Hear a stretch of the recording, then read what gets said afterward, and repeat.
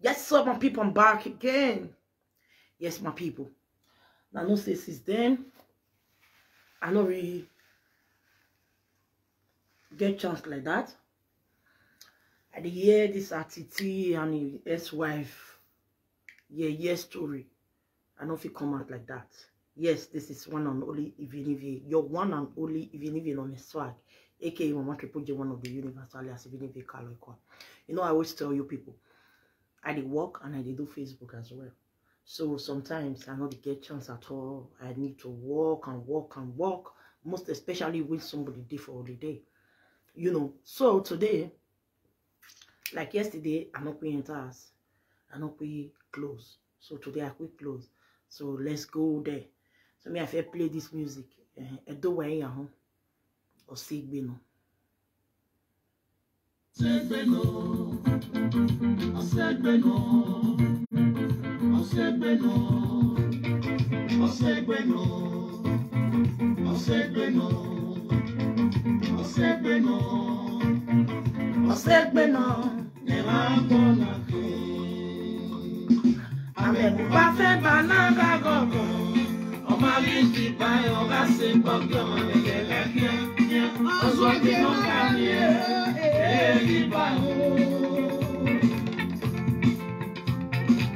Share the video, please.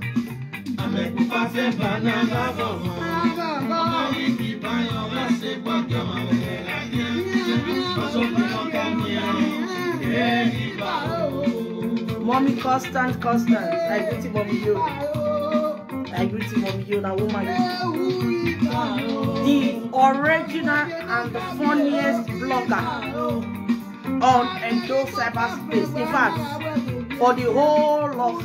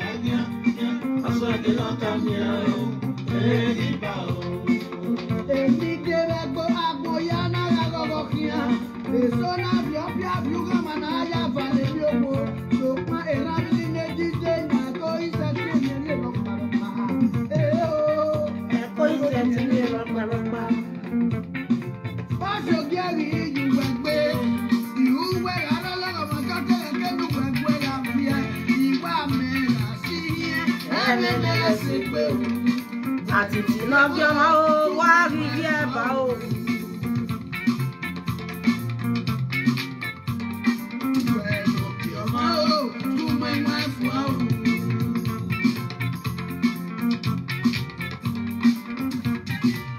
I greet all my mommies in the house. God bless you all. Mommy Gracious, I greet you, mommy yo.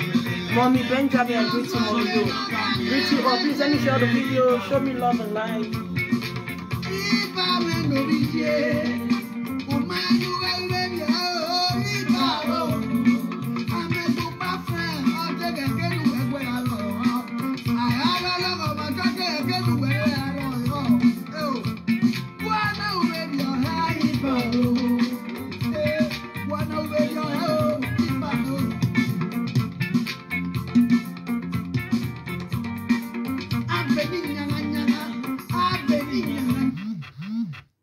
Volumen lieben wir.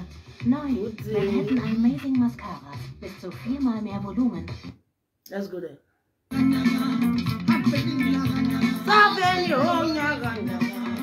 Oh no, now your body full of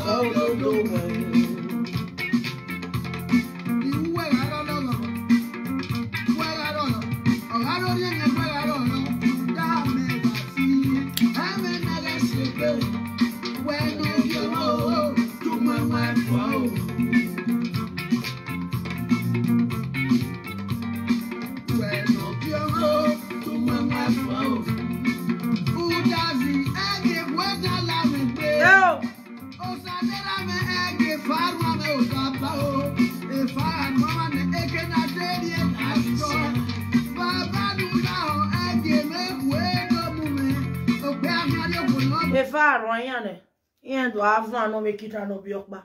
We not Atiti one no. Oh. Ajobo. If I no, if I ni gi omo if I run if oje. Why ya ni ge me na? Why ni one ro? O so lo bo ni if I run ma. Wa so. If I want Atiti na gbogbo gi ahian.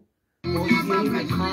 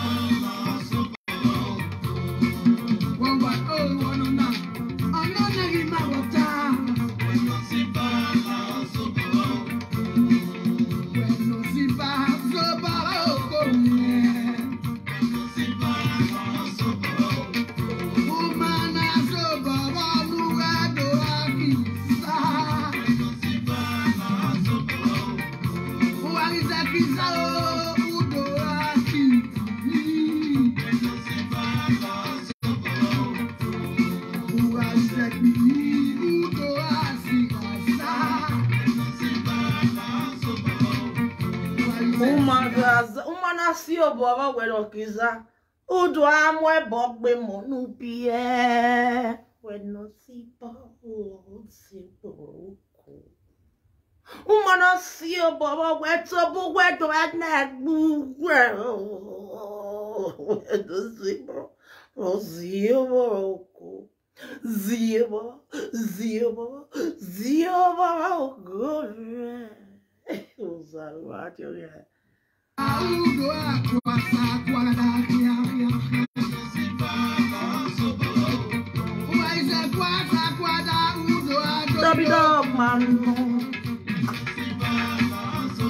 Yes, my people, let's go there. Not to get time. I'm hungry, you know. All right, let's go. Yes, so please let me share the video. Now, maybe the Ivie no me swag. This is Ivie home of truth. I'm going to be saying it the way it is. Atiti no je we Ivie bana e. Wa vie bana vos ye veyu egbe.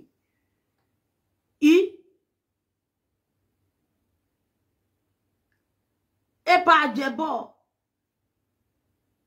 No ex-wife oge okwo no carry ola Ivie okwo no biele na. What do atale tata toto? O we pe dedegbe. Ajabo. You we yang says you wa boloko or buluku. Very na me we e ba jebonia. Ye do setting or wo salobo ebi oje salobo ya we senima. E ba jebo kini e totayi. E give you work when we go young. Ona do tie ona do kalo ekwa. O salobo ade ba me. Agwa me kalo ese anywhere. Igo wo duwe we no ya fi tete. O salobo wa mama ya ti tete oni e gabo. Gabla dan mama. Era no duigo bi e bi no duigo mo bi ya fi tete. E ba no na do we kwa vo. Oge e pa je bonu we wa ta lo pro. O ma worst is ona. Egbe kame. Iji ye ya la jan do ata le tata toto. Unda we pa je bo bi okwo bi. Uma be ga lu wa evania. Ko be ne pa e pa jebo. obo kan yan obo kan se gbe ona bi ko bi when yan we go pe akwekin ya ko bene ba ti e Christina ya so we inu po Maria no kin ya de of your vie no o ma mu ki aweji e bi oni po ma mi ko pa no ko enu no bi yo kwa buda ugwo agun wazo wa gbe ya apa bobo kun wa gun oye na mu emi bi oye na koko no oye ni pepe ye le ra koko na riru oye na abolo fo we Ivie yi down ni otani me win me ka no we Ivie yi dai ageba kolo yo ageba awa gbo e wo gbara wo gbo so e gbowo ogun agbiye pa jebo be na ogun we ti ne na gbe owato na do ata we evi ani be 50 something years yan no ya kin 90 something years iya jebo agbon fe mi bere a omi o ya se gbarwa o bere we o wa kin o metetete iya ipa jebo agbo na upon na fo yan ayo ne re gbowo wa san oni ma we na Ivie wo da mo no ene gbe no la be we ai so yi dai agabo bring you go call it my ex-wife call you call Bram now useless apa you are bully igbo what boy wa igbo mo what you organize ma be won na ni pe no owo se gbe no e ma gun hin e me social media ni ma je na se gbe no ni bu we egwe pa je bo gbi ba na we e ke no to tayi da wa mi e pa je bo to boy ya ti e iyi wi we your ex-wife imi aye po bo ni ama we wa to tare oni we e ran vivi no pe mane o no pe mane keke we ndi ka o keke we bo panya e no vie boyo ye ke ya wa nwin na ne are lele mi na ya gbo yan e no fi un no sun hu wa gwa lo awa wo yi kwa e we wu na Atiti akwo yi kan wi mu gbe ma ohun ni awon na mi e we gwa la ya agobo agetoto egbowo agetoto no weti agetoto ya go ye bolozo ye ba we wazu o wa me kin o we o ya yin mi go wa me kin egbowo o so kin awe no ma so kin no pe so kin me na ko no o pe no ko lese ai o wa ma be bi oni o so ko na te lese o we ati working eni me yin no we Ivie yin na o se gbe no e de gbe we ya pe ex-wife for ge pa jebo mana o ma de slim even ni man is dutch I ma slim oni ma de he ono bu so kwa ugwe na wa he o ma no mi egile no ya no mi egile no ya o Atiti kamio hedeji we no gi me baba na iwu we no mi egile no ya we no mi egile no ya we no mi egile no ya o iwa Atiti o je we kamio hedeji wa so we ai so you na akele you no we na zo Titi to tani go ego to tani do go ego iye na o oladia onu ya ladia we social media iye me fi o lese me aye o ya lo le lo pe abe o ya le lo pe abe o ina we no pa no ya gwa lo ma gbon ve ladi ona ri le lo pe abe la be egbo mu Titi mo ri tamu we na o bi se kin o we ye wo pe ani e tu ye be wo o pe ani no mu pa le lo bo kan ya ge ra bi o ge o pe ano ene gbe owo ene gba the time na the truth when we ya be bara e mo to wa do to bugo o mo to wo do to bugo wa wu gwe me nwa o pe ano ene gbe na me gba na o ga ije ge bo ni e bo kin e bi eje e ri mani e wo wu yen gwalebe yen kapa di yen makapa o ga gwalebe ne gbe o gwalebe no bo kan o gwalo ni mo yen koko move upa ege no bo kun we Christina ege no ya move ya bi Ireland ewe bori e jebe o ma ga jebe no ri jena Ireland be ge ni ha bi o do ba me keke mo no ke bo be la Ireland yen ya bi adu ba a wetin ya ma be adu yen do ame be Ireland o we ri wa bo una wa gi obo kan una we no pa no be Ireland we na e ne egbe na oku we du we ma o hu Atiti no je we we gyo wo kan nu gi ari Highland we na to na gbe we fo una be gae nene mo eme ha no bia no ipe ha una we ni evie va no so pa elu no kian wa we no ya wu we me ri ko so ro no iwo ni wi o kan egbe awa fi en ken ovie ni wa mi ki azie yi we ga gbogbo iba boy ile no si no dia kian egbe titi wo wa okpiani no gyo wo kan ge nu gbe na ido aso I send him my wife to Ireland. He was rich then go Kaleke anyway. He marry another man, he born for another man. Walk here. A responsible man will not send his wife alone. Why are we quarreling with all these young boys? No, I'm going Vitali, Ravi Spain, here, Spain. Here, Germany. And my wife can't go Germany. Go Gualumama Gure. If you don't make come for them, can't carry me. Every occasion on you, be do no enegbe. Or I get a boni, every money. You get wrong by Kebari. Or we are here relocating, nobody relocating near Kebonic Barry or worry. Or I guale bene bogwal on the gualo no. Umosomana be wearing a kakba. Or ya kio dagmo. Or ya zo do mama mondo more heavy. Only be annoying Atiti wagon. We are so Christina will not leave me. One way Christina was ye ke Frankie Binadolo yo he. Irak mono me. E muno ye buke ga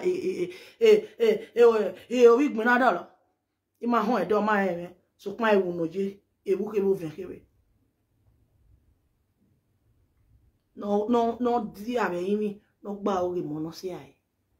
Was ye Frankie Binadolo was ye your Christina way. A Christian, what a Christina no. No, they were not a Christina as well. What they were going to do.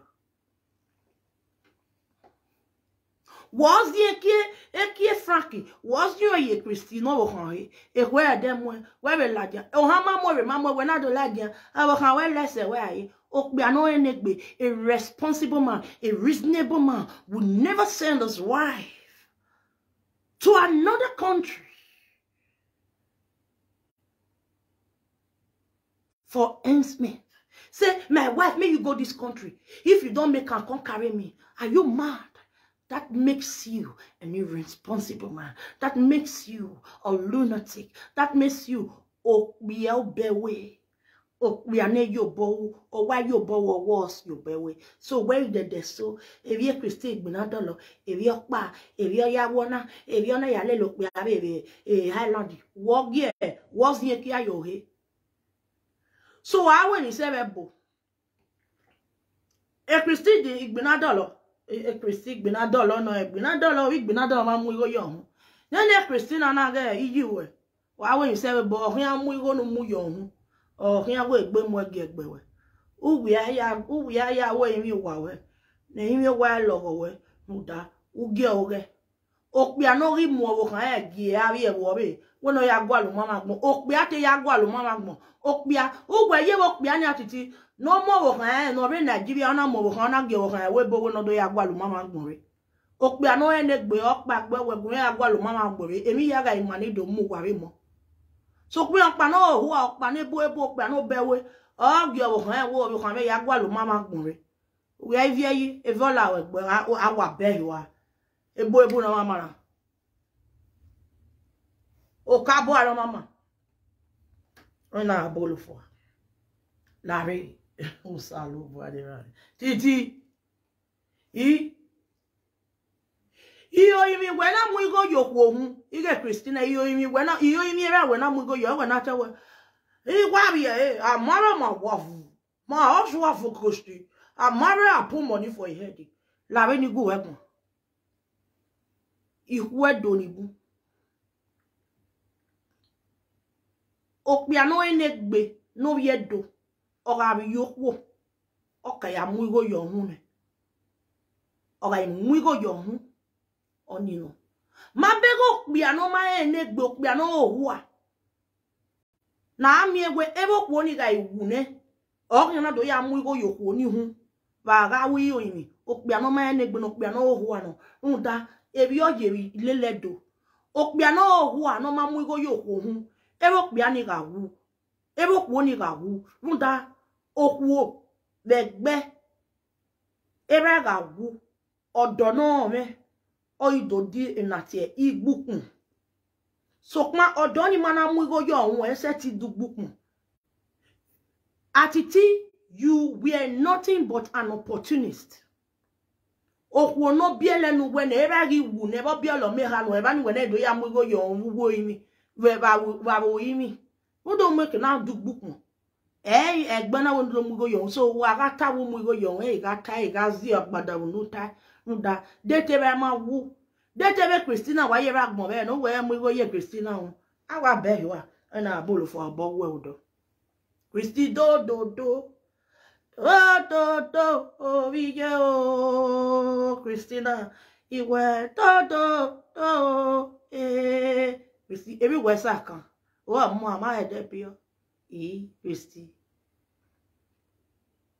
Èmi etere o vie o figbo komo Christy ama bio uzu ogbe Christy eba we egos we biele no Lave Christy ni ka ke wana kalo ene Christy odonu we biele na wu nu we ru dae ba titi go je we wo ri we nu we ya gwa lo mama gbore we ri se ani we ma gwa gbe ye gbe nu we ma do nu we na ba do ata we ukpe ha gbalaka na 3 years I stay before I meet Frankie dan we only go we gon Atiti mata no Atiti kamene ikekpa iwa agba opportunity hin ya pari e lan digunu e Atiti dete ogele kan we Spain ani we na sia e we gwa le be ya la Ireland oya aro wo yan o si Atiti gi mu we se Ireland uwe we ma gwa egbe ye gbo we ni wewe mu de gwa na me mi okpia no toast we o si enu we na gbe TV jersey nu we wu we gbe ni we o se TV jersey no su pe ane we kedo lele Frankie gbina dolo nu we ya mi pe ari gbo ma mi okpia no gbele ki ayo o he mu da o he tolo we o he ri wewe una ri mo Frank mu da eru wa we bo wa ni kwesonia Frankie bilondo le wa o yi wa te una wa nyo he ne poto ona gbe ki ayo he mu da o we o ku oni ri o kan o wa ri ku oni ri o kan o iya ri settings ni egbo na o awi ri settings si o ba modo iya ri settings si o ba modo ya mo Ivie ni vie of truth ita wa titi go je we no get ozuwa ya ita wo bona you understand me ta Ugwe badu ata kan we o ma change character o si after TV jersey una iwe una idomi Frankie gbina do lo gunu e wo ga atolo ope nu we ke gwale ki ani we TV jersey nu we gbe be ala do ma mi ki abe uhe ma gwe gbe ye gbe tu ma te ye we mo je we ba boy la we gbe Christy uzu o ba bo la we gbe a woni so big wow everyone we so we odonu wa han mebe Italy ra opia no mo ko nu wa Italy oga itamu gwa we honi Italy ri ma do ya gwa le gbere jemi ya we abi be ni abi jemi we ka akiane wa ga se bani wa mu e no opia be wa do ata we the man was not Nazi the man was bad on your story nu wa ri take ki okwo ni bi o kan no mama Christy amabio ano opia nu gwe be nyu he na we ri pase ni no je we ni ga titi opia nu we anyu he na ige Frankie gbina dolo emi no je bu ke mo vekere odawu December wana wu 3 months ke ha ke kan wa ye na nu bia ya ara ye wo wa di mo family Frankie gbina dolo ya hewe ihe omo we bi elene ama bio ano wo hu agbon opia nu we bi elene owu voice we agin ole lo social media ya kan vasunu. What was your reason? Epa, era mi ajebo na oto wa gun oga egbe ni ebu pia no enegbe. Epa domo, me no Christy, ibere video nu, ina we nu edegbe mo picture me baga titi, la wowo, na mo picture we baga titi, egbo mu.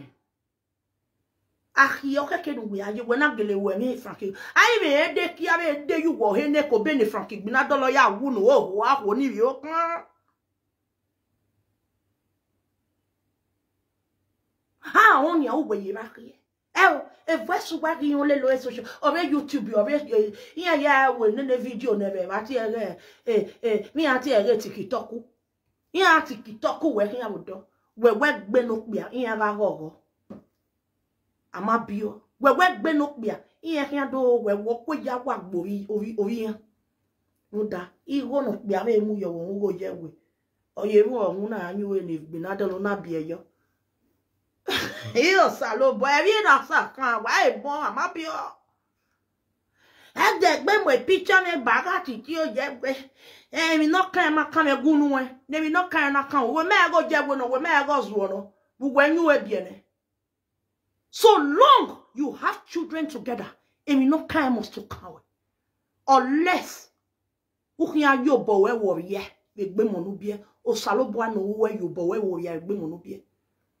O biabo kona gibia kugbene. Enia osi kan le legbe hian ne bi o hono bia ne obi okuo be no ko ni o mondore. Uda obie no bia be ne. Did you understand what I'm saying? That was not the reason. That was stupid of you. You that lost or just lost your husband with December, man. 3 months ago. 3 months ago, you know. You have the guts to call somebody. I give the order if I bolla with me Christine way. And they make me pitchy mama titi kugbe. Uga ona ge me pitchy wala titi nenya titi ge igino gwe go titi go jewe. Why ye monu bia nu yo bo wo ya begbe an ere ni odo court unda oni oyiwi no si wa kugbe nene mon we bia ni gbina dolo Frank no bi gbina dolo nene mon we bia ne de no ya se mon we bia ne ne atiti ni no yewe ama bio my sister di mo egbe Frank e mon we bia le ihe ma he unda wo mo uma enegbo oni wie ma e ki dana we do na wie ma we gbele ki ayu ene ko be ne Frank yawo. You don't want your name to be attached with Atiti's name. Are you mad? For you to delete it.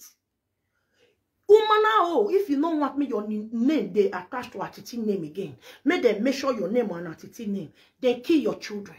If I bolawe we are also ona hu mo no ma ni gba wi bi edon yakin ogun azu we na titi zu wa ri ebe zu wa ozo mi ozo de dozwa azu de dozwa Christy when mu ye de o atiti na azu atiti de Christy na azu eva o ya de gbe o azu de dozwa ah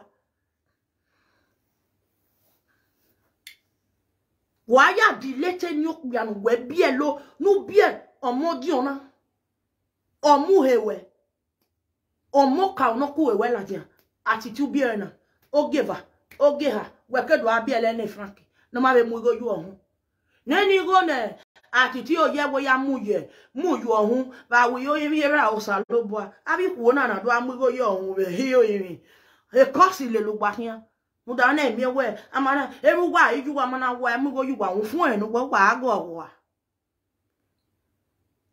iyo we bi emi ha na we kedo abiele ne Frank gbena dola wa ya clean ni eyin bo e me tamu gwe na ibude me bi enu gwe na avasi no because you we are on delete ni Atiti yin yu were na iti enu wa kugbe uyo bo we wo ya be gbe monu bie awa be you eme we tani ama bio my sister my dear iwa ma bio le ba be si ba ni na abolo fu uwa titi ojewe uwe this is Ivie of truth uwo salobara akoko we ni no di oni mi ati ere destiny uwo saloba koko wa titi okoke my sister gunu esanwe gbe bunu we se gokunu okbia no eti goma kokomo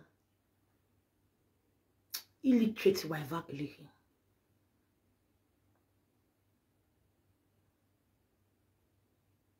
illiterate we evangeli. Data me we oje we Atiti. Okoke a destiny. A destiny do hin attack barakba. No bioji or do hin or more no mari en negbego rien. Ye speni. Wa mieta. Vous voyez bero mon la dianse. Ukbo weno. Nou tinyere. No gudia. Nuda. E biaya. Oh setin we. Okbia no koko mono ma. E yon ano. Venu miye no. Ivie, yan gwebien. O ma vi okwobe. O enegbe. E mo okwobe do ave biye. Wa bo si ekbo niwe. Akwe da iwe. Ovi me do ti me. Awe papa shouted at me. Either way, your papa is not good. Oui yagno, iye dan. Christiana, iye dan. Oh, ikbeso.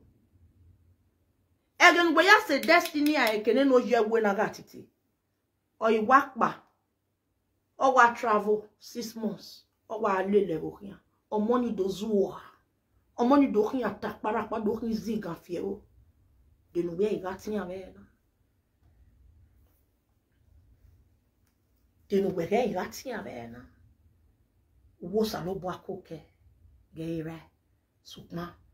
Era gudia. Era mayamue. Adobo mi eto wekia. Oma mi okwo no lele. Oma mo okwo be do ba bo khani bo wa no do asolo ho yo. That is why when we are me now, I respect the father of my children a lot. Me and the father of my children, we are 5 and 6. We are like sister and brother. You when you okpa my hen. You when you okpa my hen.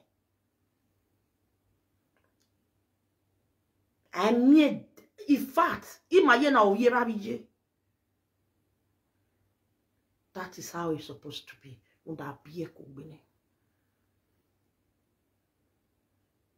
No matter where a salabwa coke, Atiti o jegwe, Atiti o jegwe. Ugmason ya detu when no more good of your viagano. No, I yak one so weak woman in the Ranos war. Where at least or setik baogo monase, or monamakia taparakba. Adobo mi en Atiti or win egbe, Atiti equemu, a webanak bomb. Omono is 22 years in it. Omono 16 years itself. When I have your we not be. We ma thank God. We ma mo saloba we destiny mati ogbalegbenu we ma have. That was child bully Atiti. Uma je school or see me temi no bunju we gbegbe. Oma ya have your o wa ya fun wa gbe kakabo. Abe gbo ma we bo. O wa gwe ma that is the life in a bagbona ni majena. I mean, when my ya warina, kimeno guana, in my taste teenage life. But to make any do say, man, do the difference between good and bad.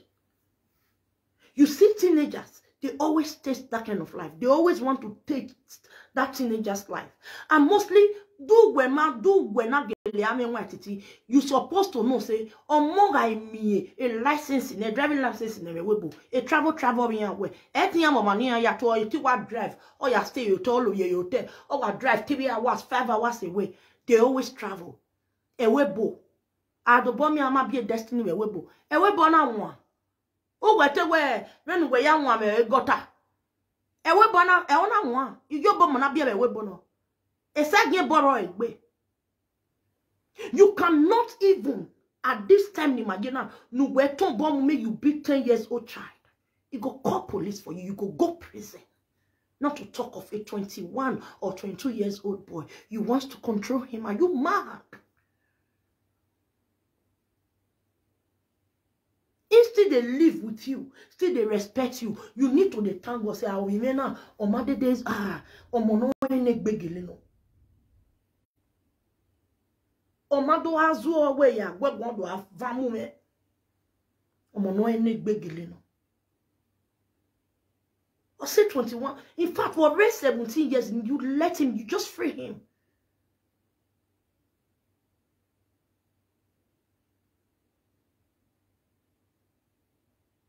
They like freedom when they're in that age.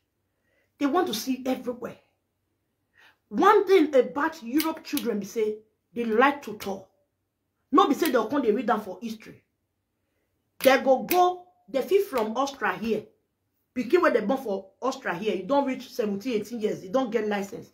If you from Austria here, drive or enter flight, go Kenya. That thing where they hear, that history where they hear about Kenya, you want to go use here at this year. Now, the abroad children be done. That is why they are very, very, very, very intelligent and educated. You dare not.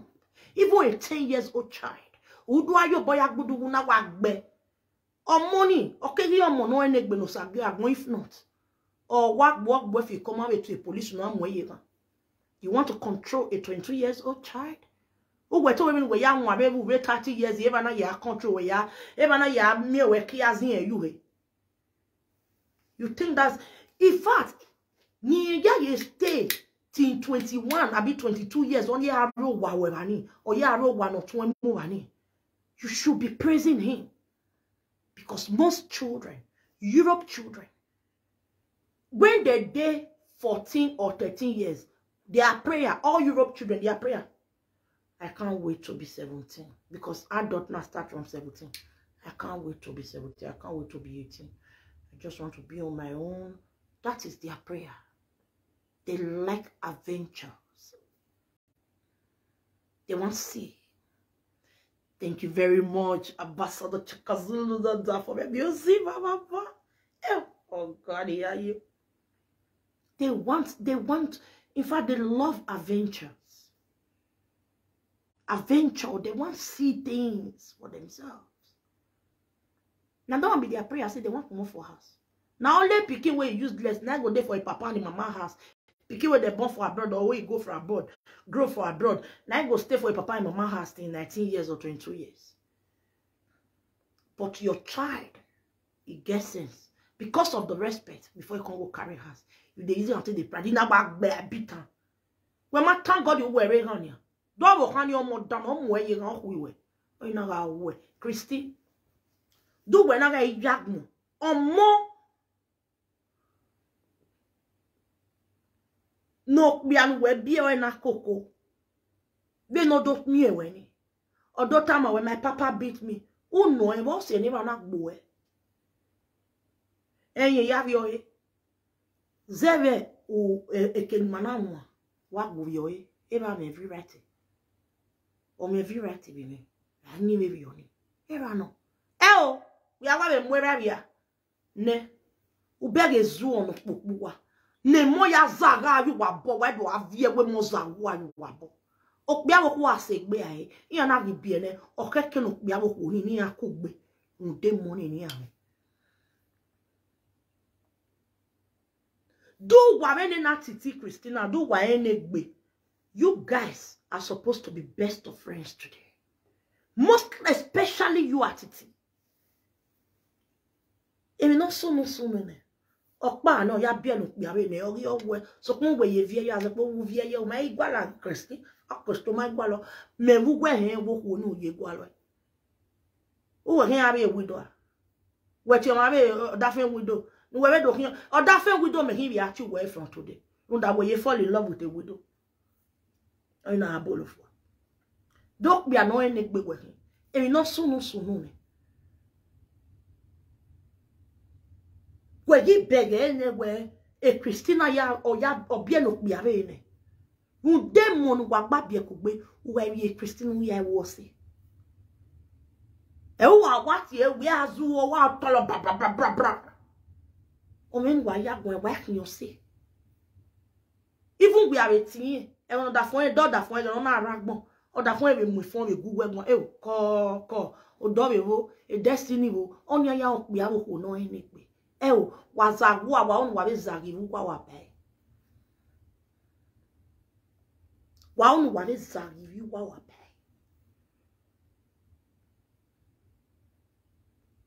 o mama mu gwa be mama gwa Titi ogu time destiny ne nege degbete o mi we de no gbas no gbera we lara Titi we ni time we Titi no ye we i we ni time we Benu ta anyway a destiny ame o den o gberawe. My brother e boy day. Eya o mona bia Africa benu weje. Wera tamawe mo ibi o wa me o dagbera me udo avi udo adawera me. Iya ma send. E mona bia me we boya ye na ge bo. A priority orient working and earning. Paying their rent, paying their bills, that's their priority. If you say you are not their father again, fuck you. F you. They don't give a shit. So long they can work for themselves.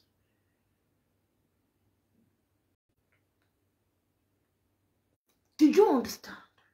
So that kind of thing, you have to go and call Destiny and beg him, apologize to him for that thing. Abie Destiny in Nigeria kekan. Oh yeah, we bono, e bono. E sa game bori wa egbe. All live even a rebo. Unyi mo ge bori no. We ma he. Ige to bi ohani to mwewe we to we na ye gun a ugbonya. Dem we so you ka block water mo don't ever call me again. You don't call me and shout at me. What is wrong with you, Papa? Those are Nigeria, Europe children for you. Do you understand? So you have to go and beg him. Oh, wait, when you turn in out, how you hurry? Ya in here. Egbe balo and no man you didn't say day. Or you are in a Christian. Wama eti move on. A Christian what dory. Or walk be a no biena.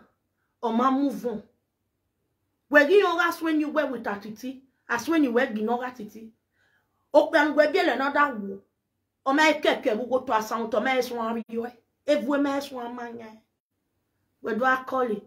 E de gbe so ni me gina. We gi gbe we na make nice so ni Atiti gina. We Atiti go e go kobo no we go nyu ene no kobo gbe ki ayo e. Awo ko ni kobo ho. E o we be kin Atiti Christy. No matter what, every bueno wa biele ko gbele. Okpi ano gba oro mono a ehio ma. Imono gba oro no. Ini amazuo. Omazuwa. Gboso na we na mu pa mu we nge nu we kokoro do ni kekere ni na Atiti o ye we koko. Ugboso ni na Atiti o ye we koko do ma se nu we kokoro do. O ma san de. Ebe no ye. Omade easy no oya ko komi pe a beg bibi me o salo boano irrespected ba we ni tie baba na tie ma rara pore na ti gbon radio de be na wa just yes if you're supposed no here ozo pa e o bi awo abele ni gbe arozo ni adokun ni gbe o de mi no so. Everybody move on. But Atiti, you don't want to move on. And Christy is so stupid. Christina, don't walk no way. We're not going to we're not going to no egbe. When the destiny no you we're not doing. When no say how long in your don't me wear. Oh, no egbe. We were beg destiny was so clear. On when egbe. Egmas was war. Ukbo we no Christy. We call your papa. Well, what? You pardon me. Yeah, working amu. Ah, we say saloba de bawe. A day new year. He gives a living every way. He gives a living. Yet it's here, you know. Imo ye speaker. Power say. We say Patrick Pujinuka. I really appreciate. Now you know about dating me. Triple J. He said to you, we're in on calm down. In Nana. Bet you know, baby, me. If we me are number one. In fact, if we me, who buy a million newspaper Austria. The school, the sports in here. Reasonable children. Yeah, my will work. Email way was a little bit. Didn't maybe I will feel like one. Men no walk boy like it. What fun? It might be aggressive. I shot him of a whip. Me know that I'm used to. I get my baby and away. If you calm down, I will more one baby on it. Go and look at my children. If you me am mutia. Do you understand? If you okay, can you make monarchy? Do when I neck be Christy. Then when me destiny what day okay. Or mazuo, or me license, or do ya mo boy ne, or me wina no wina, or maswari ye mweze mwe, you waste yes, cigar. Or we made you know how many years no ye? I still cigar no ye. Or wakba. If we me, awa.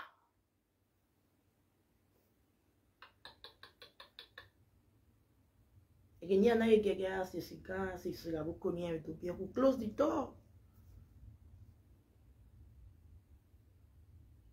I have the most decent children.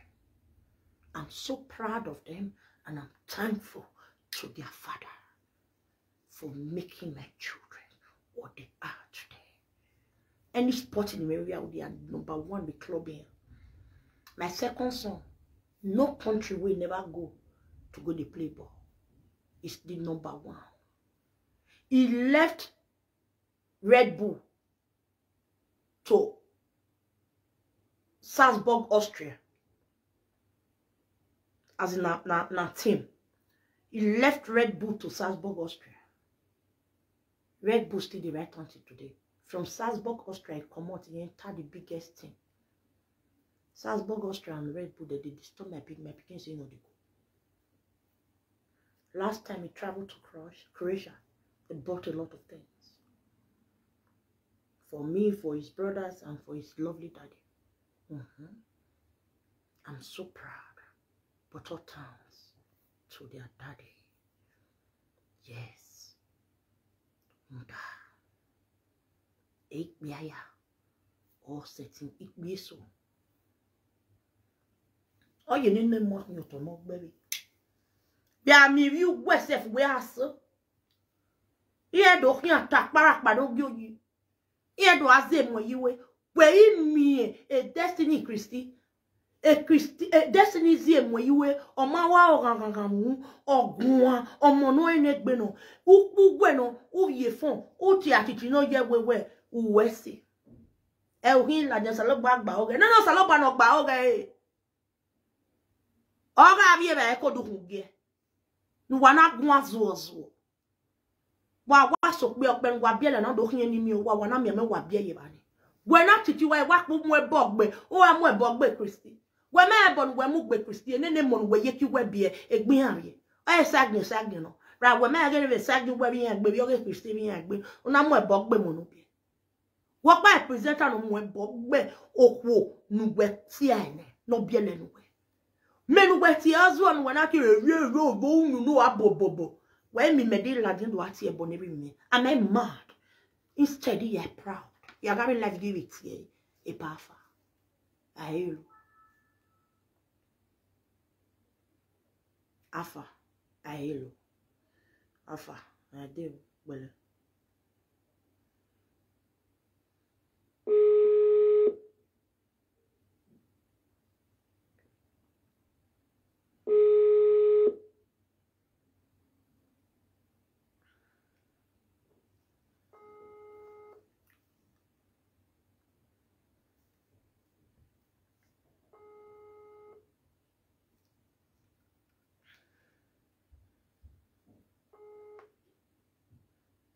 Hello.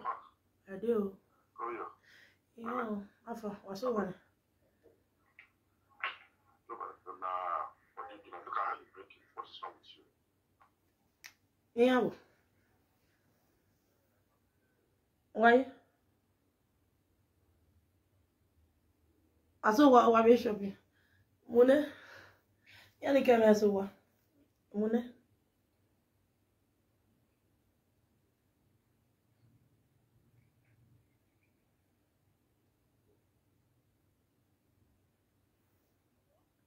Is that my sweet baby? What? Is that my sweet baby? Yes, exactly. Yeah, it's your sweet mother. What did you say? I didn't hear you. And is that my sweet mother? Of course, this is your sweet mother. Hi, my sweetheart. I love you. Hi. You closed already? I'm fine. I already closed to 10. Ah, really? Wow, that's Yes, nice. but I want to go to my new school. Ah, yeah, you're going to secondary school. My boy is going to secondary school. Clara! I love you so much, my sweet baby. How are you doing? Where are you now? What are you buying? I'm in Spa. In Spa. What are you guys buying? I'm Yeah, for tomorrow, okay. You people are coming on Saturday. I'm not coming, but you people are coming. I was saying you are coming. Eh? No, I'm not coming. Shati, I came last 2 weeks. You people should come now. You people are coming next week.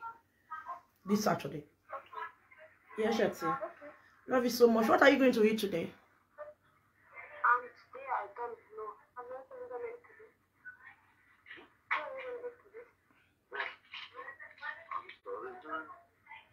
What? I'm sorry, man. No food today, Jerome. No food today. Love you, Shati. How was school today? Very good. Yeah, that's nice. Love you. Love you so much. Yeah, I'm fine. I'm just tired. I just came back from work. I'm so tired. I'm going to call again when Jamie and Justin are at home. Okay? Love you, Shati. Kiss me. Pussy, mama. Pussy, mama. Love you. Love you. Love you too. Bye, Shati. Hey, Papa. Love you more. Bye. Love you too. Love you.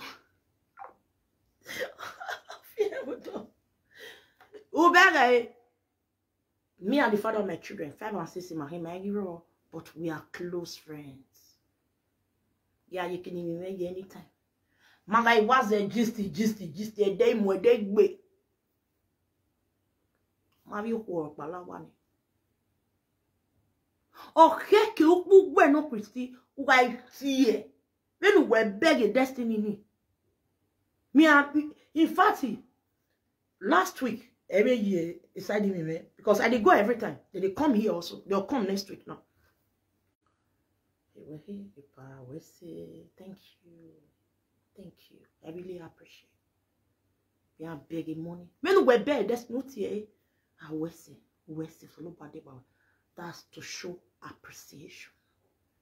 Why was say Oakland Wabiana era on Wabiana? What do you keep time everywhere?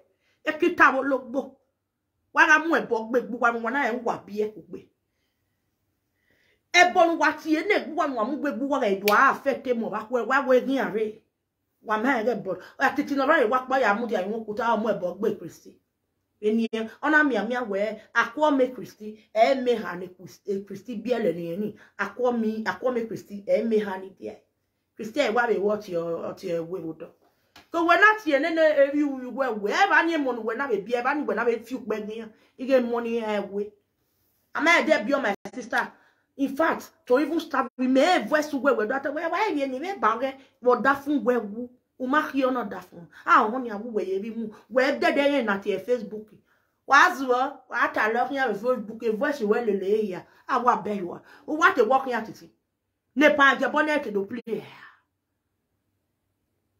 Naked to play. Tabapo. Yes, so. We are talking. You know who would burn off your fear. I only came out here to say the truth. Because you are winning me saga away. Where your money making a saga attitude. But I will come out here to tell you guys the truth. The man know you wrong, he said, the both of you are wrong. Christy, you are very, very ungrateful. Oh, what warrior mama worry woman? Walk me out. No ma say ti yo bo ugi ari e wo be no yagwa lo mama gbo o pe to ari e wo be yagwa lo mama gbo do aviri e wo kan o gige wa ari e wo be no yagwa lo mama gbo u do mu yo ni obo u se wa ni ipe agbala kan ma lo pe aropa e no do ta ma we iku ya ni re e Spain e bi an nipa ari e wo be e bi an bi go da fi e ba no wa do kan we gunu ani o he ga to lo ni o ma mi o ki ano be bezin yo e Frankie Gbinado lo ga gbon no ga imi ge emi no ye bu ke bo fe kebe ne na le mi gwi wa ne ge de bu ke na lo bode Frankie Gbinado lo yi wa mo ki abe na una ze ge baba yu he uda ohweni okoni bi oka ohweni tolo wegwe agwegwe tole kwekwe tolo eba okwekwe ogu he Christina okwekwe tolo eba kwekwe wa ma mi ki azie yo okwekwe ogi mi oge Frank okwekwe ona kule yo okwekwe ati ogwena mi awe medo sanga gbogbo asi me sanga salo bo vie ki kan no wefa so pa ma tanu wu me medo tamu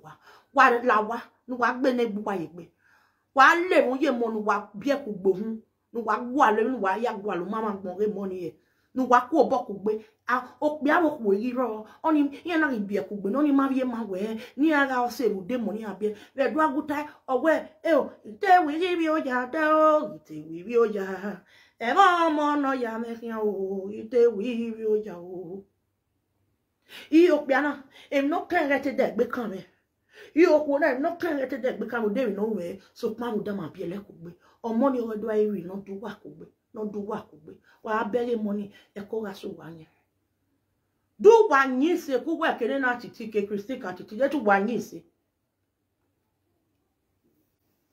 never no go we ni island wo ni veni ya gbe veni ya ye we wa we fun ti ri even we no ne no pia no we bi ele na ge Frank Gbinado lo agbon no re mi okay do ari emi awan emi na awan ebiene na Atiti o ye webeje o beti we e destiny o e ke no yo be na e destiny here amowa en we na do awon destiny e destiny no we wa se wa ni ni o we mama my papa we na wa ugbe so ni e to mu era awon wi amawe era no zu ono ro e mamu ono wa ekwa okobo aso no kobo aso na ya ge mi no kun se era Atiti bi ya Atiti ga o yo aso na ya ki mi no kun se oni wa lo bi ona destiny wa me o de gbo mi ya lo wa e ko e dem we o wa gun aso we pe o ye do awo ye gon gele hin e gon mi gon igbon na maro e o pe edo o we to a ya lo re monu we bi Atiti wo lo re moni ko wa ke Christy wa ya mo wa ma me ge money ya loge ogun azozo ina we o keke ni wo lo bi you are e mo na tana na ama pi ona ama ko kona oni sa ya gwa ga onu be nu e bata ni e ni sa we bi ozebo to egbo awe mi ati e ya wo gbo ni sa ma tena we marry kono na bolo fa yo logo yo wo yo logo monu bi o wo logo olaje na wo do olaje e Christy wa mu me bi na destiny de gbe jere destiny ya lo we wa bojo e de gbe to wa o wa de gbe ti lani mi wa ti ogun wa ti ebo when na egbe mani wo we azen we o se we onu wa ya si no gbogbo wa ma ri ran so bo ma ya si owo bo ma ya ko no here o bo ma aya zesi no here ma ugme sonia e Christy no bezua e destiny no more o yebe yi on imati e bone muda o yebe no na mo agbe ko e ba bi yo no na mo agbe ko yen su hu gu bai o yebe ni abo iseke no we Christy ugbo so what am we yes my papa beat me one day we bi mo we bona I went out with my friends and I was already 21, 22. My papa beat me up. I was so. We are to my way. Eva, what we have you? We may give out the African, we may never hear. Oh, when I want to need your my bed. I don't know the mukbam where my Atiti go away. Well, yes, I know hate all when I'm wearing Frankie Gbinado like book. Up by Bobby, I walk by Bobby, a bena pere. Ebena tereo awanya me va ti yoto amarie no ri mabo amarie no ri odion Atiti ori mase o e Christy ori mase oh we buenia yo o kobonia e faki okobo bieno okobo sokma osa wese iwo kobo bueno kobo osa wese emoni abiele o yari okobo emoni wa biele okobo sokun wa we kweti okobo wa hin are we wa dori ikunya ana mi wa no pa no da fun enu pe anu wa be bi na da wo igo bu wo na abi enu pe we me yin ma gwa le na egbo enu yin egbo hin enwu se di afu wa Christina awa bewa we te we bu we lare ba ti o re na o ye do pe na lare awe re ba wu ba hin amu ra la la pa awe ati ti o ye we na do mu go yu ohun we me re me no ge ye na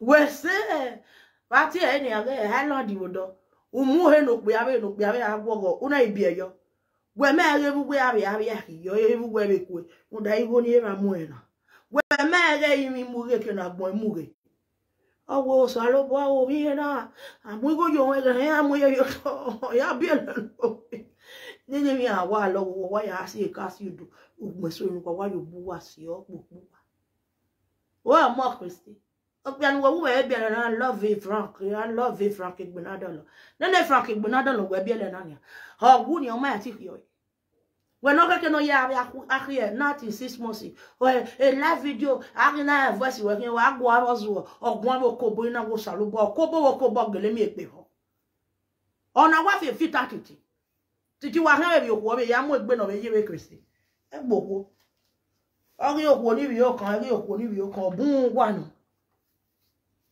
so agbode atemata Christi la wa my sister when no so kana la wa o ka obo ye gboele pe anu we biele na dawo ye gboele titi ye gboele inu fi ewele ye gbo amu atiti inu poje na nene Christina ya so we ai Bori fi oku ni vi o kan fi e o e anodi we e ba ti e Frank ori mo e le Frank oku ni oku pa we owu yan mo e le Frank na gbe ki ayo ge gbogbo oku e na gbele ki ayi Bori mo e le Frank ri gbe ki ayo we ri bere re bi ori na we mari e we yin re love ye bi mo bo yo gbo so pon u kun we u so doni ya e ọkàn na ko ya tell Christi tell me we who view you ma ho e we wa lo do Christi una to what the feel logo me na view we go Christi o me no e Christi mo di go no ya bi Dublin mo dire mo mu we se ne bi ati e Madrid airport u gwe mo wo kun gwa ya bi we was here ke Frank yo he so we are who we ke a wu temi kin wa wo se bu ka ya yin egbe we mi negbe we bu ka ya wu yan ne Onda was ye kia yo hanwe. Okbe ano ene gbe e ko e to ba o han no han ya gwa lo mama gbon bebe wo be benu we na yi ko ni bi o kan wa bun he ya. O wa lo ye ke wa ti e ga saka sa e bo he tun o ye nu we to lo gbon so ma pu e ni o se nu we na to lo ye no wu ye bi no ya gbe mata le to yo. O wa bi amere o ya gbe e o yi wa ge de nu he wa o she Oyo bo vien o maye ge wo ye to le ke yo wi e bi owo saluwa e Frank wadne ki ada Christi ekia ana wa nyu e boto Frank na gbe ki ayo e mo ya e ki anu wa bi e o mo na laja Christi we ge ko ya mu we my sister obi o mi pe ha obi o he o ge ha we na ya bi ele nu we bi ele na mo go e ni ma be nwa ya o wa ni kweso nu we biele na nia ugbon so nia nu we biele ne Frank Igbonadolo ne yen me de pa yo to yen ye egun wo pa kin ga koko mo yan nia wa koke nene awe va biele Frank ga gbon no re mi e va nu we ka be biele Atiti nia wo hin ga koko me ne yan fun wa ru le mu yan we na ku wa yan since we wu he ri to lu we ma gwe gbe egbe wo se Highland Frank Igbonadolo fi ge ki ada we igugu mi we ne Must you born put? We cannot me hane. Who cannot me hane? Abi we hin do ta me wo do mon we do bi e Frank ni ai do ya ye be no we Highland e wo e mo we vi ari ba o ya do ba E can what we day you why but here cool spam ya what day you why because what your mom what way you touch you. What my sonia where my mom was on my car ya business in Frankie. Of your via no. Why is there cocomo do you lomo yo? Why cocomo wani? Emani wigwe, emani ruwe, what here a walk up boy guayam here. Here massa when you're here can say well. Uye voa my bed where you my horn away with. What you're gonna where one remember what is so big wow. Ah, honey, I know my work by a Sister Frankie, but not all if you came out. Where you care, uya, hebu. Uga belekia you. Belekia you, Bavenu wake, but who say a highlandy. Umami rock bow, Uroga do not want Kalekia you. And then wake Kalekia you, who get any bella with Ben, who hung do 2 or more ye, who via me vac many Abby Highlandy, who will go say, one you hate your day, one of the boys so happy. They went ya who here widow, O Salopoa. O will not deck me, Egbo, O Salopoa. Do body, oh, I sorry.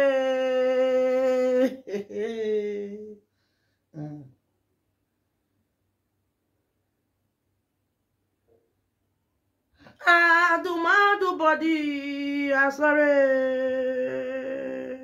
I sorrow. Only sorrow.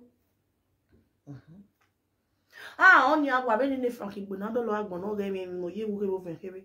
Only a boyfriend are getting but where they have what work okay money where ye boy boo. Who am Matty? Oh, no, what way you talk, boy, if you have to TV, I will let you know what way you talk. The when you walk back or comment here, and I give on your Frankie Bulando or ban and no.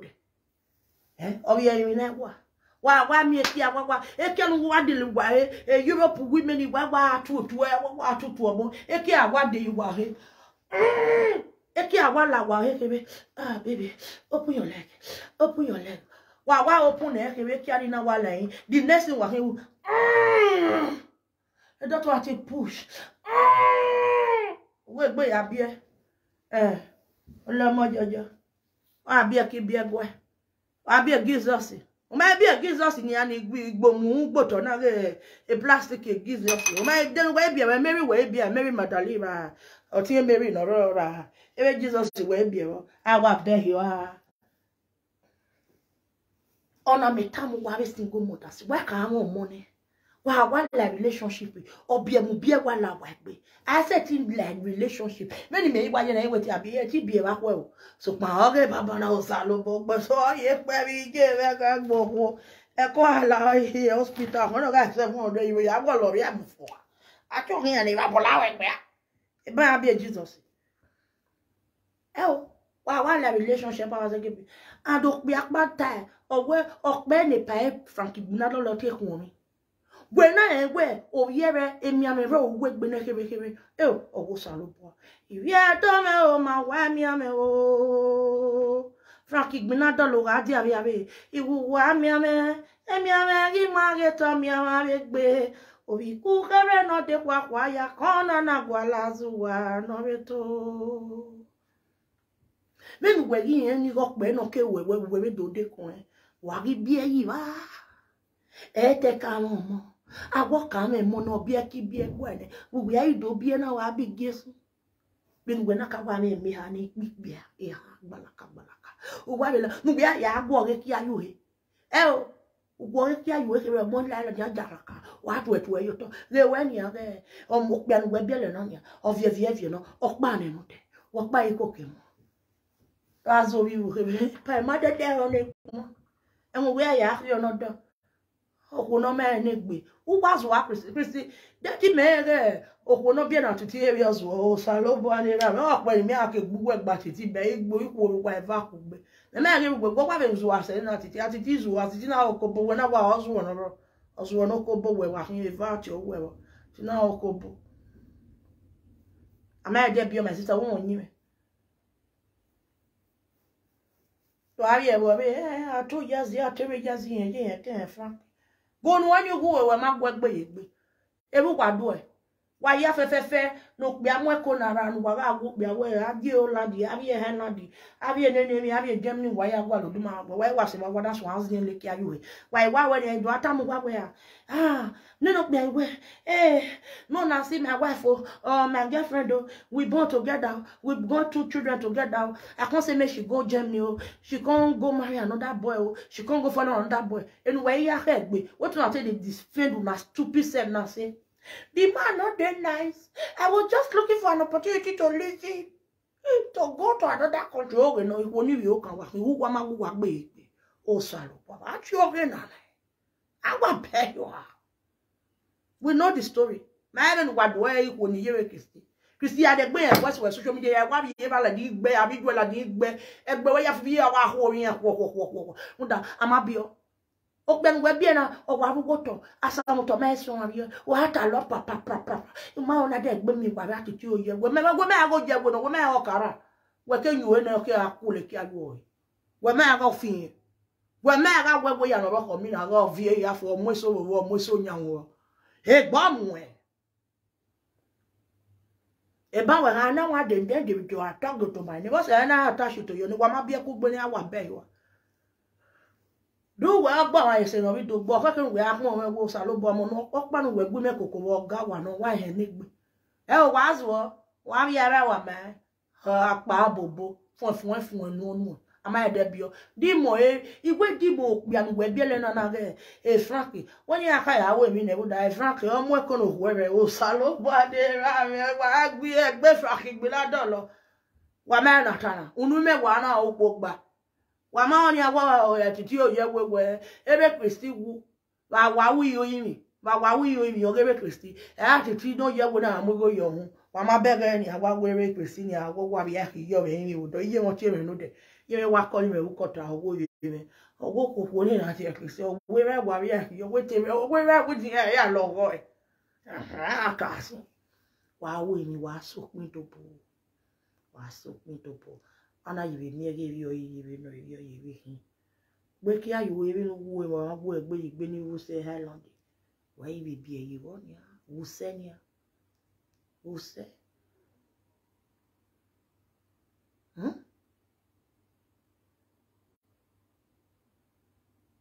agbopa no ri omo no yi ga fe oko agbo no ri omo o yibe usen we lena bo boje we Atiti na gudu Atiti no we lena no ya gbe ke frank you ebe we Highland nenu sen ye doju we wu ni ojo wo hu pin ko hu do si pin awe wo pari ko ke mene hin na evanu bia na Atiti evanu bia na frank la gbon no ge mi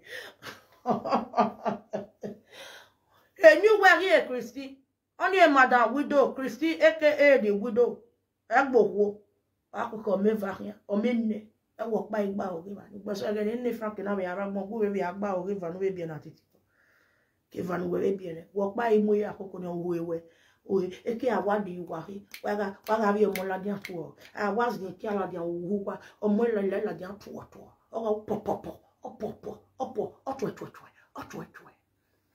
Larry ibude ni dori enu wa ifa adobomi wazo respect yourselves. Get inside. Atiti. Ma bere. E pa me ya we fe baba. Dami o. E pa me ya we fe ara. Ye de tu popo yen temi o keke no ya gwa go. O segbe ma gbona. So we fi what we do yobo. Ba wa mi we ke ni e to tai. E ba na do bai. Arun to no. E ke no to tai ba na do bai. E Christina do tie. We dete pamia we fena la dia we Christy yo do ayu no ya tan ma record e do pe mo to bo me wati we pa when no hin e pa he love you we e pa la wo egui from today e love you ni be no wa fian e de gbe ti e we pa egui ma san a record in your wa used national anthem one because we are jabo area wo kan na do la dia that's why fi na do la dia e no wo kan ma wo kan no go e wa mo ya gba of your vie when you marry on say e pa je bo e o kan gwe e so afi gwe ya bi ko be o e bi o mai tin e ke to a do bla bla ha o we le ba o awu ba du go we be ya fi tete bo ko sa lo we bi na sa pa na e bo massa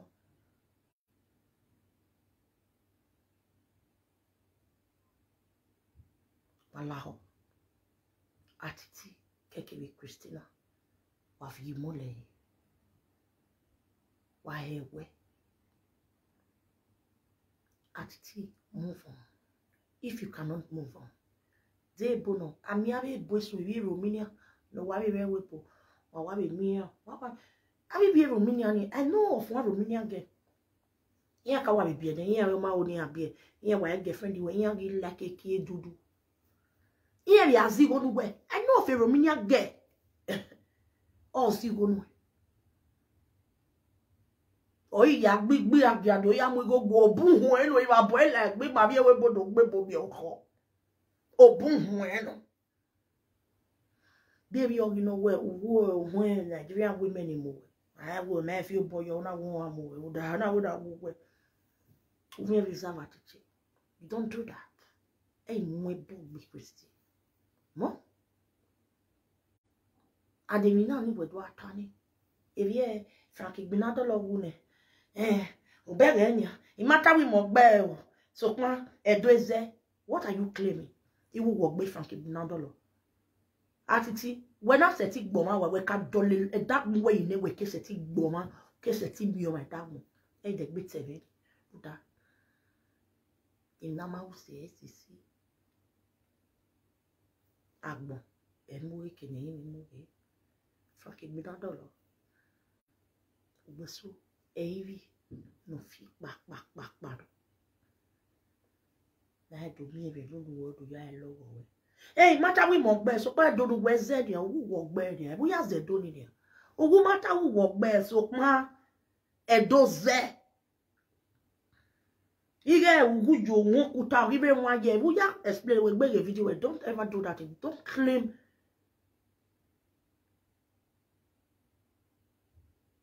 a glory of the dead never you do that Aragui, Aragwe mo, what's the other Aragwe mo ya o color? So no one go, don't do it.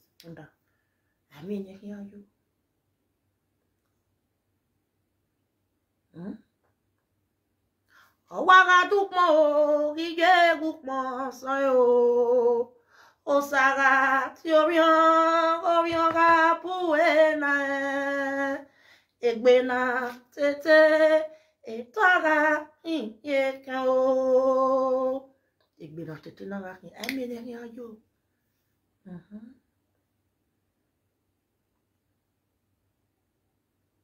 owo seti o ma ra wuti o ma na gbe mi bo I mean ya yo I remi for your man your me wo ko e o okwore owokan okwo no bien we Christy yo mu he ne Frank ona gbe ya yo he okwo ni bi o kan no o ma mi ki ya gwa ona mi o ge Frank wo do e de ona ya gwa ona ya ha go e bi ono wa vivu wa le nu wa la wa e na bugbe e mi teme na kinya ai la de nu we Ivie yi na nu we na do ati e bo na je bo we ma we saga no saga kele saga no saga me saga o ma said we ya he we ni name ga je bona e mo popata ajo proto odo diri ojo ne pa e mo popa na he they to where because I remember there was a time e pa ajebo on a relent on a he we because now they to where we to rock by do la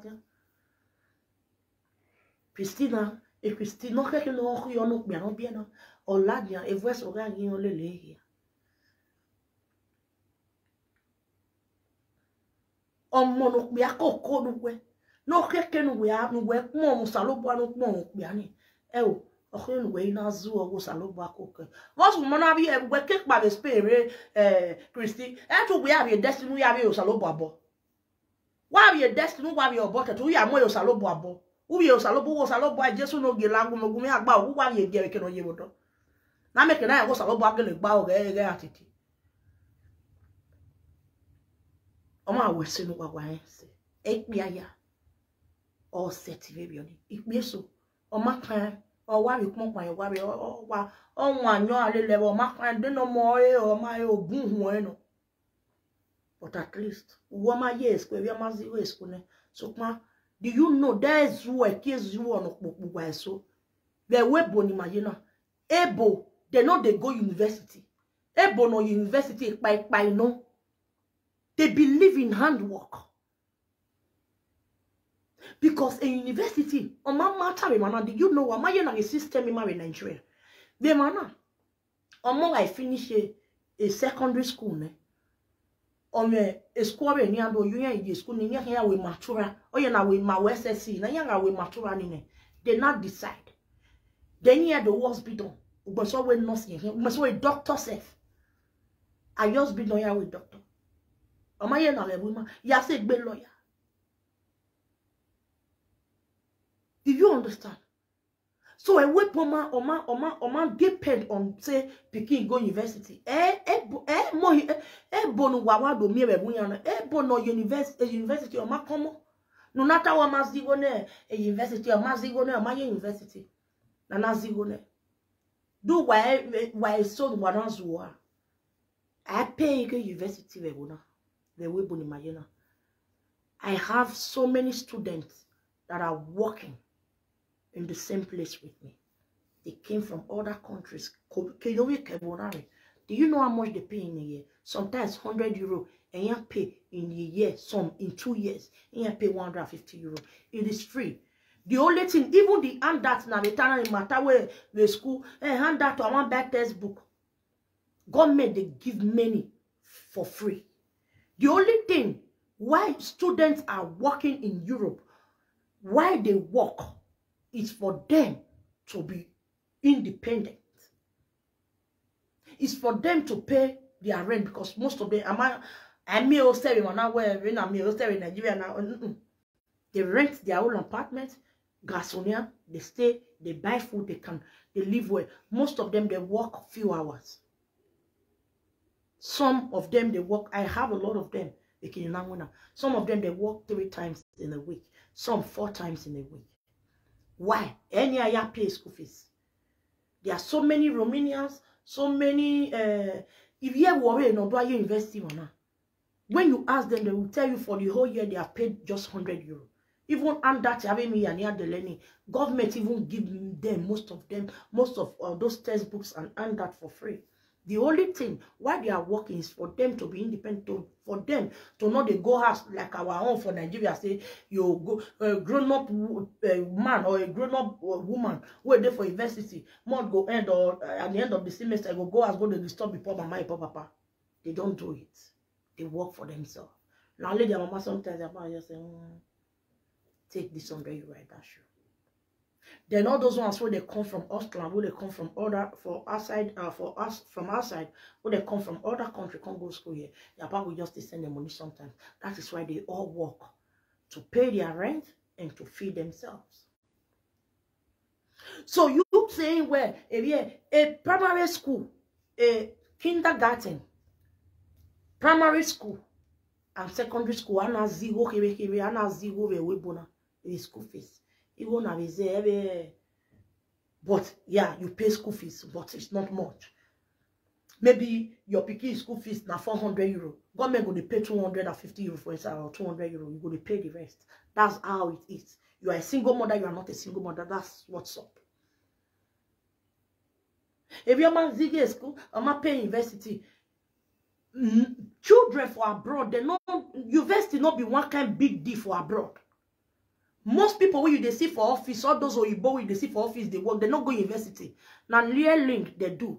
What it be learning? They learn. They learn something for abroad. That is why they call them hospital. They'll do 3 years hospital. After that 3 years course where they do hospital, they'll come use another maybe 1 year to do learning. Go to learn that way they learn. If now book what's it called? Secretary, book aton. Book aton. What to be book aton? I don't forget what to be book aton. All the secretary, all these people. If now the hospital they do for 3 years, they'll go use 1 year take work for that kind, that work. That thing where they go hospital put, they'll go use 1 year, take work for that place, for the office. They'll take and work, though they pay them. They know they pay them full salary. The company go they pay them half salary. Then the government go they pay them the full salary. So they will use another 1 or 2 years to learn it. They go to that company and they will be working there. That is why you go to bank today, you see children like 18 years, 19 years, working in the bank. They don't go to university. They are learning. What is learning in English? Learning. Apprenticed. They don't go school already. So they do that, then they work for bank now because of the what did they read? Say they want work for bank for this place. They want work for bank. That thing where they go learn for school, where they do for school, where they go school put for 3 years. They will not go apply where they want for do learning, where they want for do apprentice. Then they will come up, employ them. As they employ them finish, the bank will they pay them half of it, while government will they pay them the rest. It will be full salary. That is why they work. So they go do them for another 2 years for that bank before they can be working as a full worker.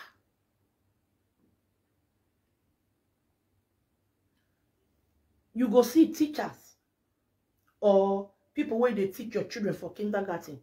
They do hospital. They can't do learning for 2 years or 1 year. Then before they will be fixed in that kind of work.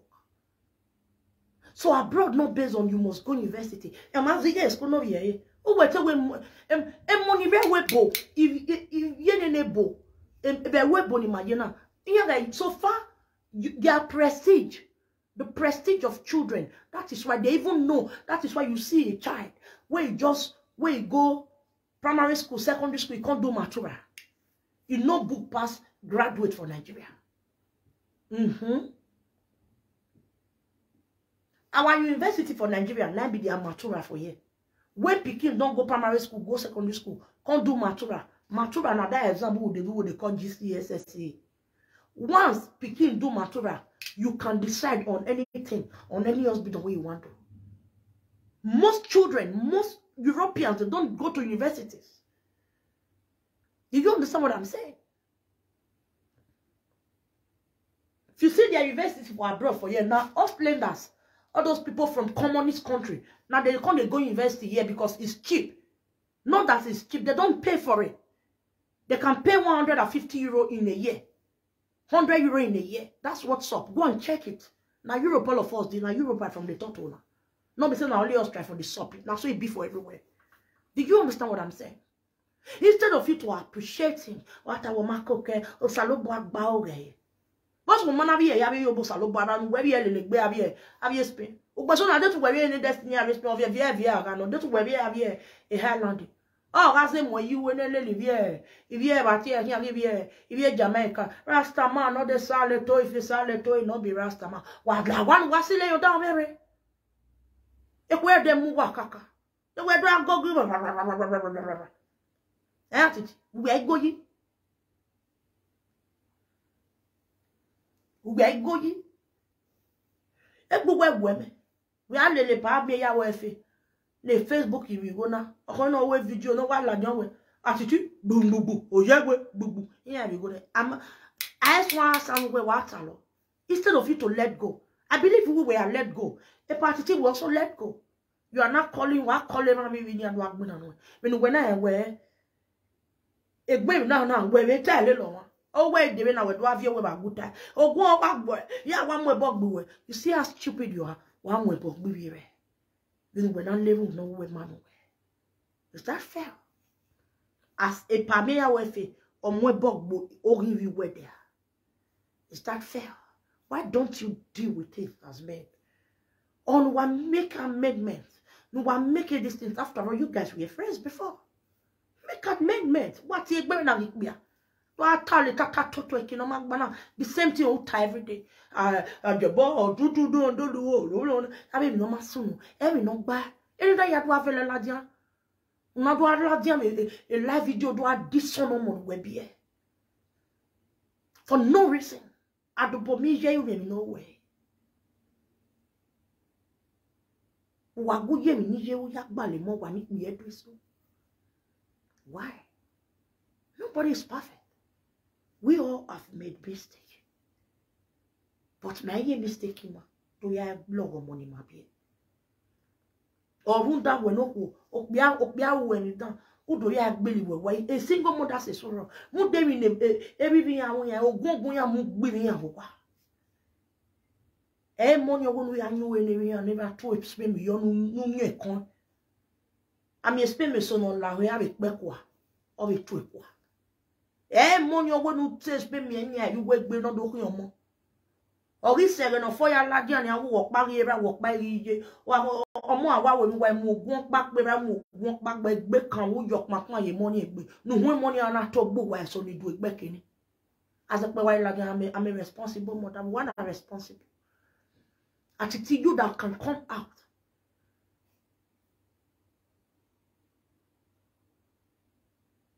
no matter me wa me stay me ke one am to me I don't care to know because why very woman you will come a while like where every gun will tell me no by me no time I walk my way as they are can why I love way I ever be your whole boy so pan no ya give you me again I'm not again and no you will over here who's why my boy with me as a boy Imaya yo bi apo imaya yo po bo imaya yo aso ewe we wa ge ye lodo ya pe won imaya yo bi apo enwe na ya po nle imaya ya zo bo imaya yo so bo so ma sometimes we should control the words of our mouth so ina suro be na e bonera bi yiti na e de gbe ba lo me o lile mo ni gbo yan bo ti yan mai asin ro mo bi jo mo ma be ogun so whenever you get not here, Bonnie, Umamine, Makiko, Imano, you of you. I love Okuni, or can a woman up here. Or when you fear, you're not a on a wet get, or money not to let me woman, I lay ye come away. Or when I see your money like that, you come on. Eat boy and no gata, on a fear, someone a while to Mona, Ivania Mola. I give you a tell, honey. Or what you do here, sweet, or women, no, I be no me up, no harm, baby, no, I down you. Here, yeah, when rasa, when you're telling you that you are feeling, and I know you do, or so you or whistle my ya be here. Do you understand? O Marco we hurry, Imanija, you of you. You want down for you, or we tell you. I load it, and then you see what it, right? Then you build it. Atiti and Christy, you people should get inside. Wago, Wagiwamuwa. Christy! Ya mono da fun. Ya ki ono do. Adobo mi o ma mu go ju ohun. Obi elene, ya ki o nenu ya vie wo wa nu ge ko ya mo nu ge ya gbo egbe wo omo. E ko mo ma ge e ki ama bi o.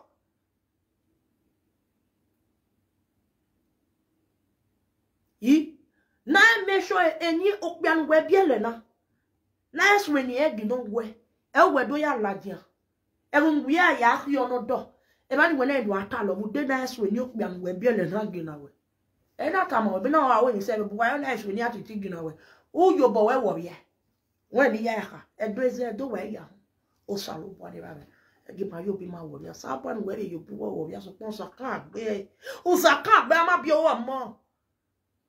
Well, when you can, when I'm going to buy 3 years after 3 years, I can say, Frankie, Choco, pretty good one. What's one of Passy Atiti I respect? Even where yes, if I know what 3 years, you know, I am with the organ, no mammy, carrying no you. And when I make a Frankie, or they are valuable, so gay, I can work when they can get on work when you go to tackle my make off the year. I could when I got done. Have you no come? Kakbiki me kakbiki where they not trust a bomb where. Not your one. You have to make some work. No, yeah, I love you. If I love you, yeah, Bobby, you said, Tallow. Avi ma me wavi ma vi ye. Is it Italo? Egero las cacheko. You are me ya we vie tu fati o sevia e fati me fati we. At your gane.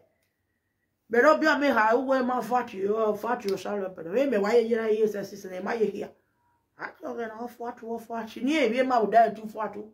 La wo. There be fatu wo la be when the fati o ade o ma kan. You are me ma ya ko ke mo salo pa ni. They want me mammy, me no hair salopo. They mammy by me, my salopo. Oh, you miss you. If you do it, if you're in Titi, hey, the day do I shut you, if I quarrel, if the work over right now. If I may, I will fear one, what to carry on it, but I will advise you to let go of all this nonsense because you are fooling yourself the more. You keep on coming out and explaining. Whom are you explaining to?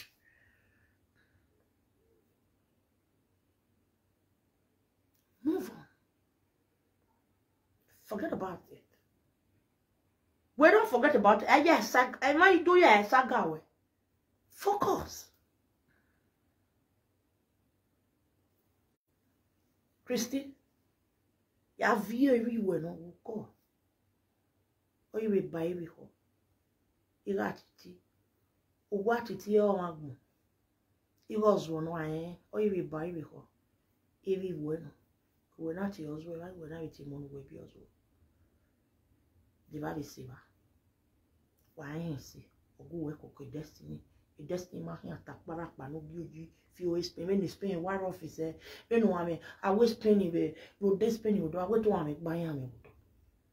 When one if he said, spend one over 22 years, your mazua. Ona ye gwalimu na ona ye teti do mo wo boy ona ye do we driving license ya fi me ja yinia normally Atiti my baby be mo we driving license no be me no dio me ma show normally e mo na bia be we bo na omo I say 18 17 years in there I will driving license in there e so here we 16 e so we 17 here we 16 e ma show I say 17 no do match me ma ja yinia wo wo we license no when is always a gift from parents. That you want to Christy Kugbe, where we make Christy, why are we driving license in it?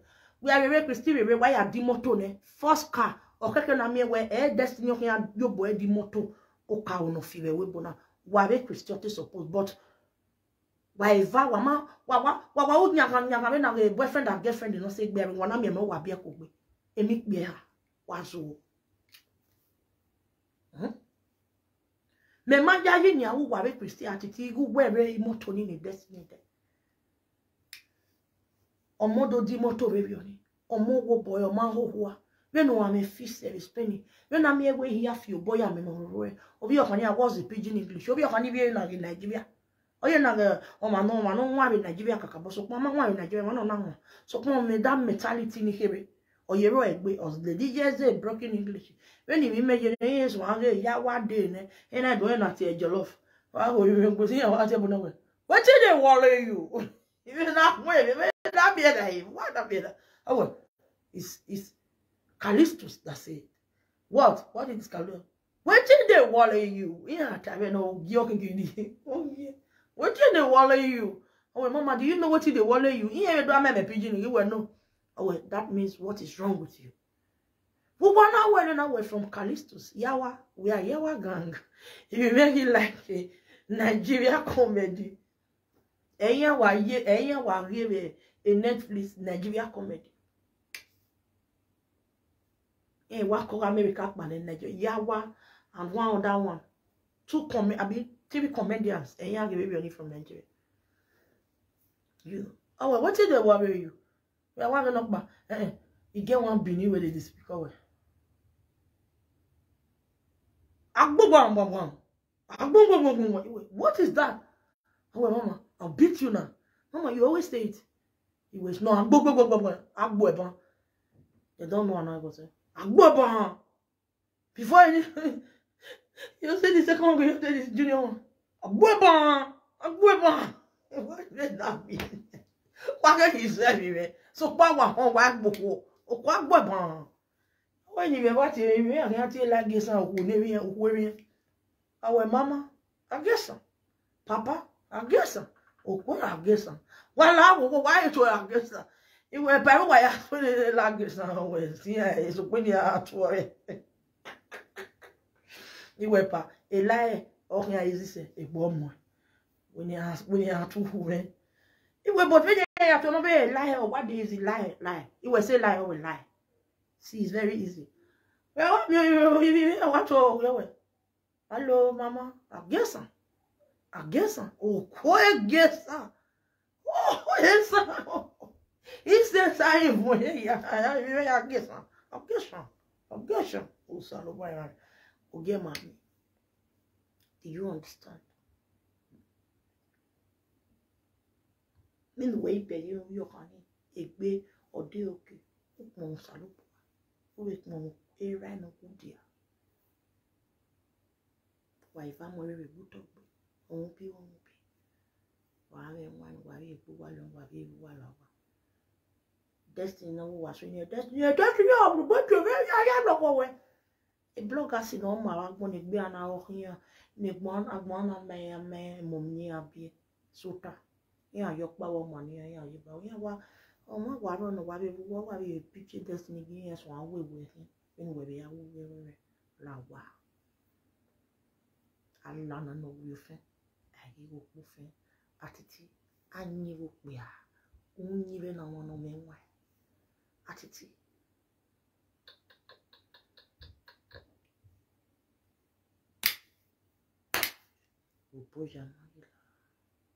If you need your move truth, God bless you. Truth be told, and the way it be.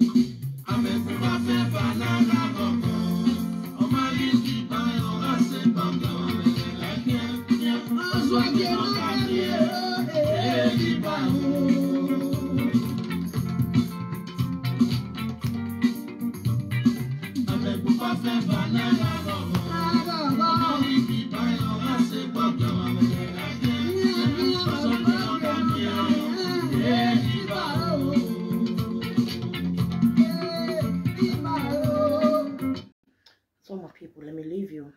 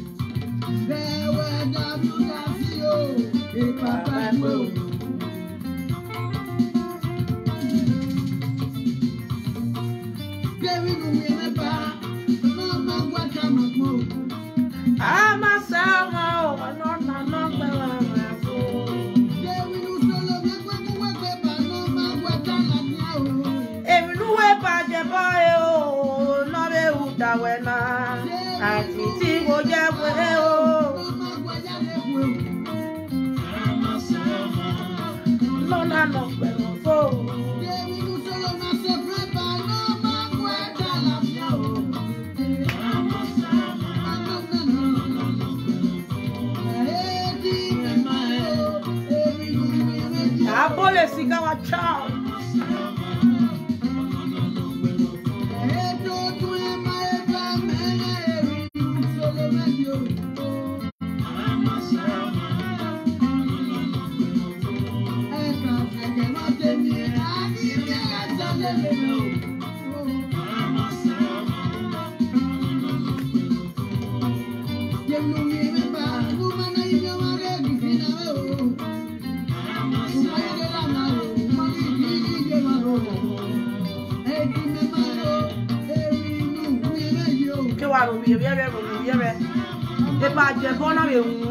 For a very long time, we ladia. You are still doing it. Okay, now this thing is coming up. Now you are not crying, insulting him. The same thing you have done to him. The same thing you did to him. So why are you not crying? It's just a vice versa. A thing of vice versa.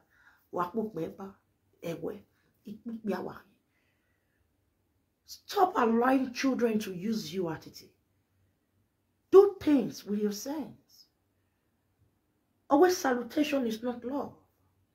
You let it go like that. But look at the whole thing that is coming out. You are not coming out. When you not see it, because in the way, or when I do toss it, you know that way, you're that way, down.